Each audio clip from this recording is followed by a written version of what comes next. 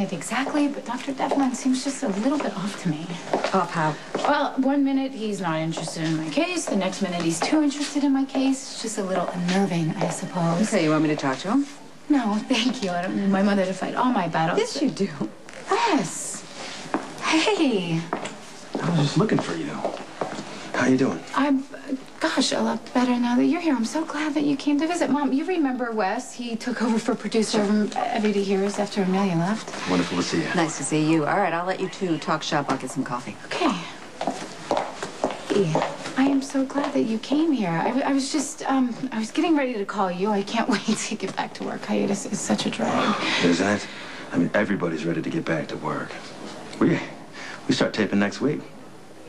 Next week? It's funny. You crack me up. You always have. In Hawaii. Did I not get an email or something? Must have missed it.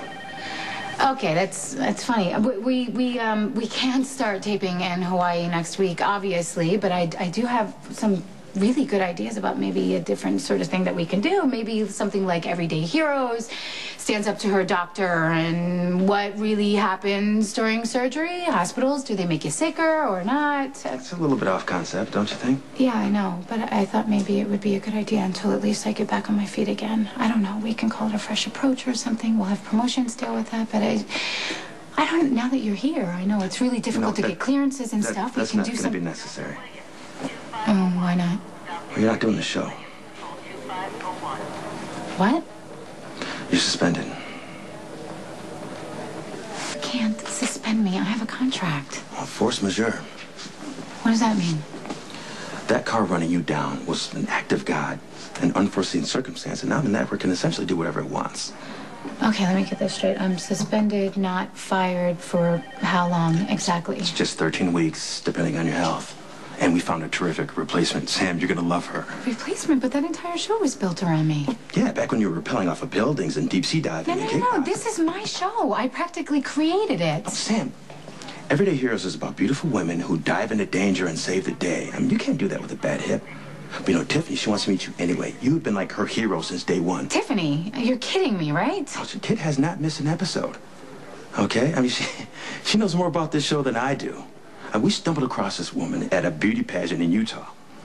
Apparently, she graduated college at 4.0. She's been modeling since she was 2.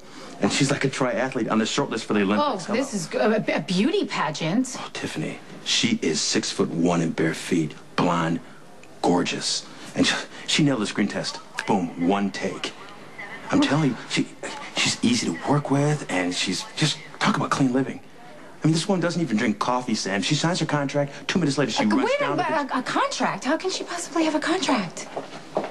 Sam, why wouldn't she have a contract? Is there a problem? Yes, there is a problem. I have been replaced by Tiffany, the beauty pageant winner, who happens to be blonde and 6 feet tall. I guess that matters. And a triathlete at that. Actually, she rides horses, too. I mean, she was the rodeo queen at Pro for like 3 years in a row. She's won all these awards for horse jumping. I mean, I think for the opening sequence, we're going to have her That's enough. Really, Wes? It's enough. You can't replace my daughter. Well, we're suspending your daughter until she can meet the physical requirements of the show. You can't do that either. Her contract is quite clear. Look, once Sam's up and running again, she's welcome back on the show at our discretion, of course, and depending on Tiffany's numbers. Do you have lawyers? We do. Have them call me. Not a problem. It's great seeing you both. Yeah, fantastic. I'll get your job back. No, I will never be on that show again. You wait and see. It's just typical, you know. I've lost my daughter. I lost my brother. I can't have kids anymore. I lost Jason. I lost Lucky. And now, because of whoever hit me with their car, I lost the only thing I had left. I don't want to believe... All right, I have a plan. First of all, the police are going to find out who left you in this condition. I'm going to make sure that person is penniless and in jail for the rest of their lives. Then, I'm going to sue the network because what they're doing to you is illegal. No. Listen, Wes is right.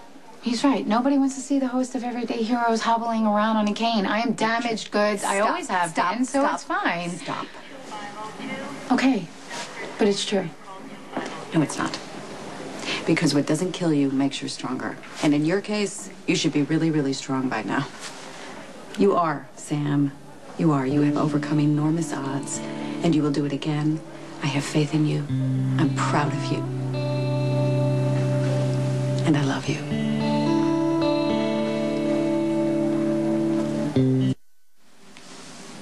I'm sorry. I've already caused you so much pain, and now this.